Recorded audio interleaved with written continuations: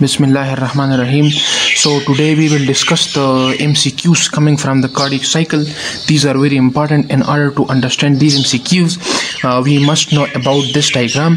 If we know about this diagram, then we can answer all the MCQs very easily, because the photographic memory, I repeating again and again, that lasts longer. So first of all, we start the cycle from here. So if this is the left ventricle, so if this is the heart, we will take out the left ventricle from it. So if this is the left ventricle, you have got the mitral wall and you have got the aortic wall. So starting from here, what happens? There is isovolumetric contraction. So when there is isovolumetric contraction, that means that the valves, both the valves are closed. So there is MCQs in which phase of the cycle both valves are closed. So the answer to this question is isovolumetric contraction as well as isovolumetric relaxation. In both those conditions, both the valves are closed. So we have covered one MCQ, both the valves are closed, during which isovolumetric contraction, if there is not in the option, isovolumetric relaxation. So no blood is coming, no blood is leaving. The volume of the blood inside the heart is constant. But what happens? Still the ventricle is contracting. So the ventricle start contracted, but the volume of the blood inside is constant. It contracts until what happens? It contracts from all sides. So the pressure inside, it goes up. When it goes up, it opens the aortic wall. When it opens the aortic wall, what happens? The semilunar wall opens. Of course, on the left side aortic wall, on the right side pulmonic wall. So when the semilunar wall opens, what happens? Blood comes out. When the blood comes out during heart contraction, so it means you have got the ejection phase started. So from here the ejection phase started. The ejection phase is started. Now ejection phase again divided into two phases: the rapid ejection phase and the slow ejection phase. The rapid ejection, blood comes out very rapidly. Slow ejection phase, as the name indicates, blood flows slowly. Now what happens when all the blood is ejected from the left ventricle? So some of the blood, they try to come in, because the pressure inside the left ventricle is low as compared to the aorta. So what happens? They close the semilunar walls. Then what happens? Now the heart is dilating again. The heart is relaxing, but both the valves are closed. Over here both the valves are closed. If both the valves are closed, it means again the volume is constant, but the heart is relaxing. If both the valves are closed, what two conditions are possible? Either isovolumetric contraction or isovolumetric relaxation. When left ventricle dilates, what happens? The volume of the blood inside is constant. So when it dilates and the volume of blood is constant, so if we have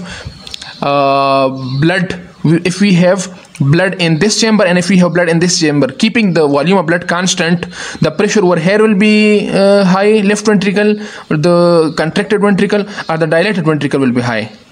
Of course the contracted ventricle will be high. So pressure over here drops. When the pressure over here drops, what happens? The mitral wall opens. The AV wall opening. When there is the AV wall opening, what happens? The diastole started. The blood is coming to the left ventricle. When the blood is coming to the left ventricle, so we are having filling phase, the rapid filling phase and the slow filling phase. In the rapid filling phase, rapidly filling left ventricle without the contraction of left atrium. In the last phase of diastole, what happened? The left atrium contracts and the last 20% is filled by the left atrium, and then again we are having closure of AV wall.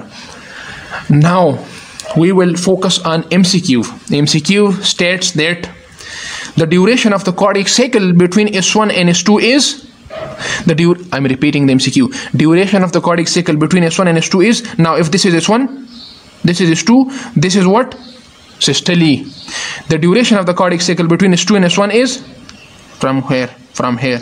This is one, relaxation, filling phase. This is diastole. So from this line above, this is systole and this is diastole. S1 is produced during isovolumetric contraction. So if you memorize this diagram and if you remember this picture, you will be able to pick any kind of MCQ. Now the isovolumetric contraction, S1 is produced during isovolumetric contraction. Another MCQ is S1 is produced during the start of isovolumetric contraction or at the end of isovolumetric contraction. Now we know that S1 is produced due to the closure of mitral wall and tricuspid wall, and they close at the end of diastole or at the start of isovolumetric contraction. So again, this is very clear. S1 is produced at the start of isovolumetric contraction, at the start of isovolumetric contraction, or at the end of filling phase, at the end of filling phase, at the end of filling phase. S2 is produced during, this is what phase? Ejection phase. At the end of ejection phase, if that is not an option, then at the start of isovolumetric relaxation, at the start of isovolumetric relaxation, and it is S2 is produced during isovolumetric relaxation, but at the start or at the end, that is at the start.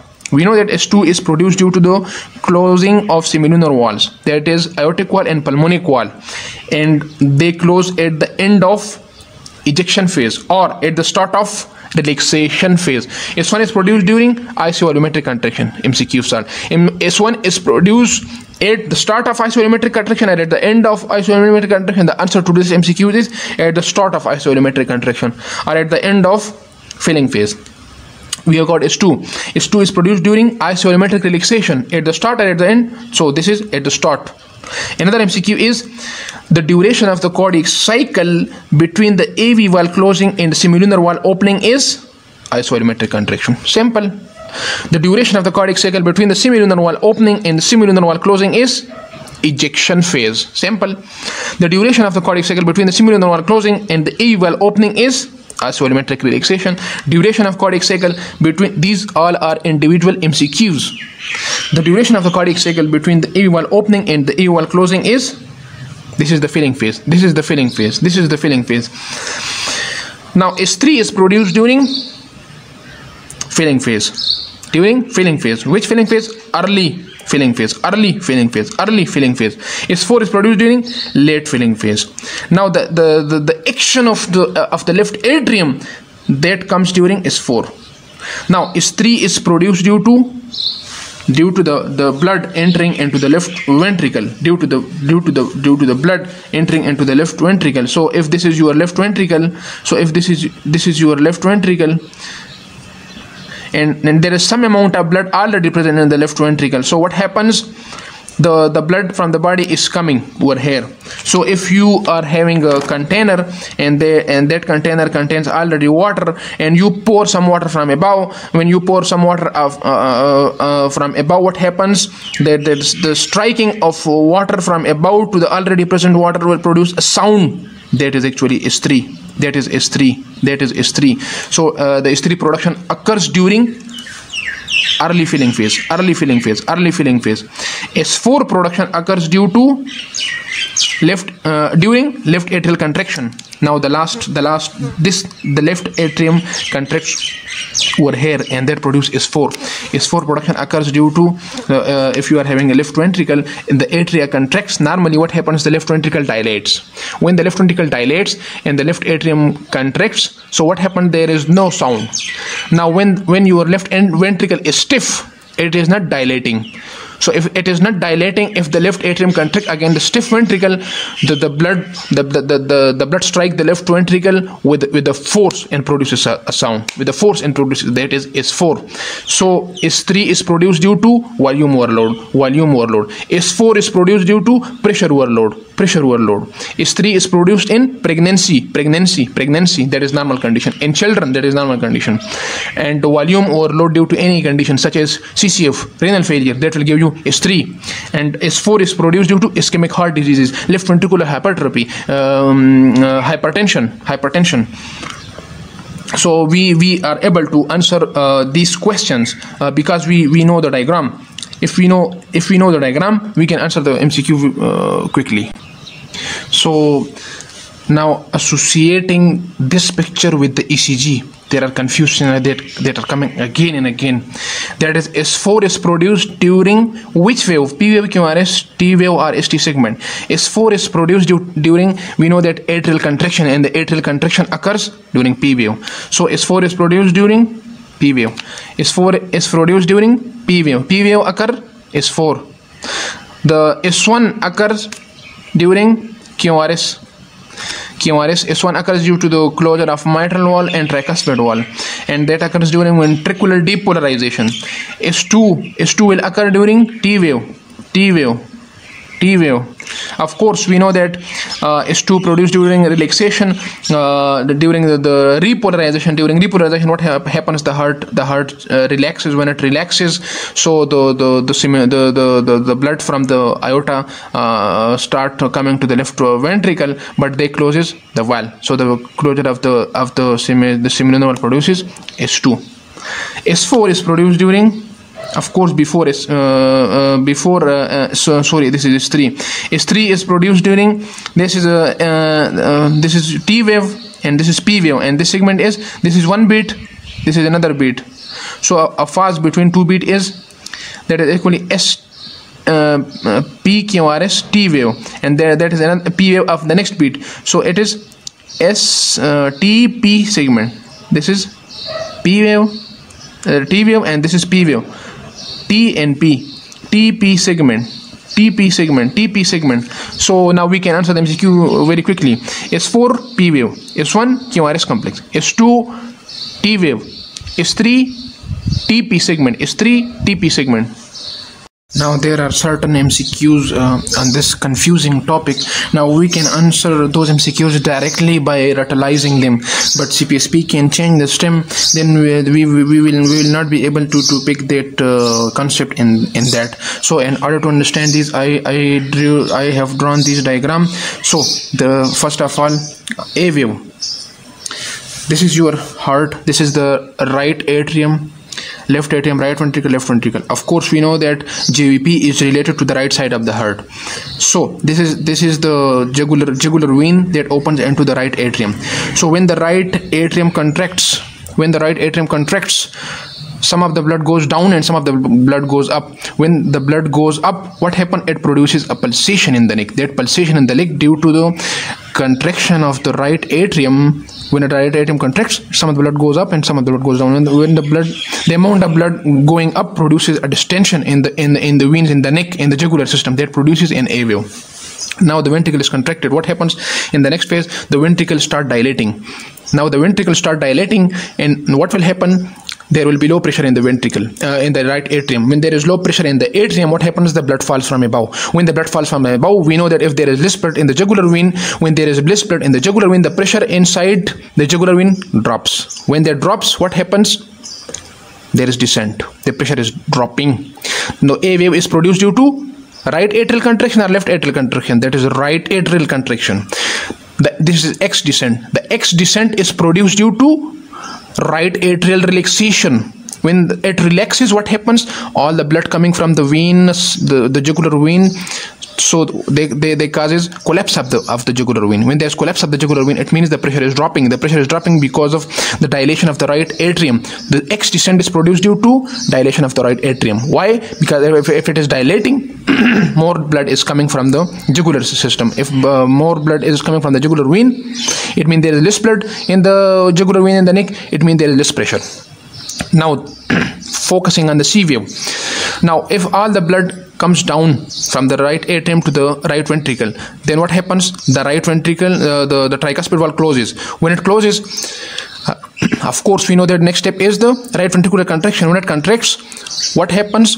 This tricuspid valve, they closes but does not closes horizontally. They move a little forward. They move a little forward because of inertia. When they move a little forward, what happens?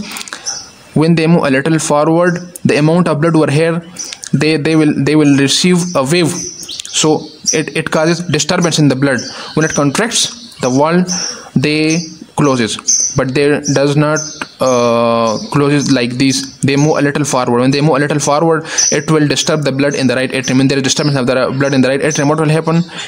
It will move like that, and it move like the blood here comes upward. When it comes upward, there will be a pulsation. There will be a pulsation. That pulsation is expected as C wave. C wave. So C wave is produced due to right ventricular contraction, producing the bulging of tricuspid wall into the right atrium. So it is due to the bulging of tricuspid wall into the right atrium. Bulging of tricuspid wall into the right atrium.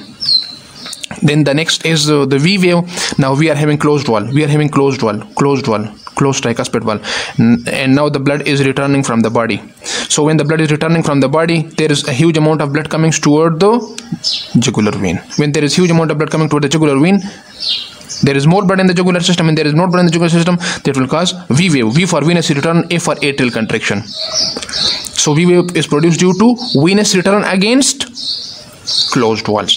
That is important concept. Venous return against the closed wall, not the open wall, not the open wall, against the closed wall. Next step is Y descent. Now the wall opens. When the wall opens, the blood inside the right atrium, that goes down to the right ventricle. When that goes to the right ventricle, what happens? Right atrium becomes empty. When it empties, blood from the jugular system comes down. When the jugular vein become empty, the pressure inside the jugular vein in the neck, that decreases. When they decrease, they produce a descent that is called Y descent. Now we know that simply we can pick the MCQ on that. A wave is produced due to A for atrial contraction. X descent is produced due to atrial relaxation. C wave produced due to bulging of tricuspid wall into the right atrium. V wave is produced due to V for venous return. But the key thing is against the closed wall, against the closed wall, against the closed tricuspid wall. Y wave is produced due to opening of the tricuspid wall and filling of the right ventricle. This is filling phase. Filling of the right ventricle.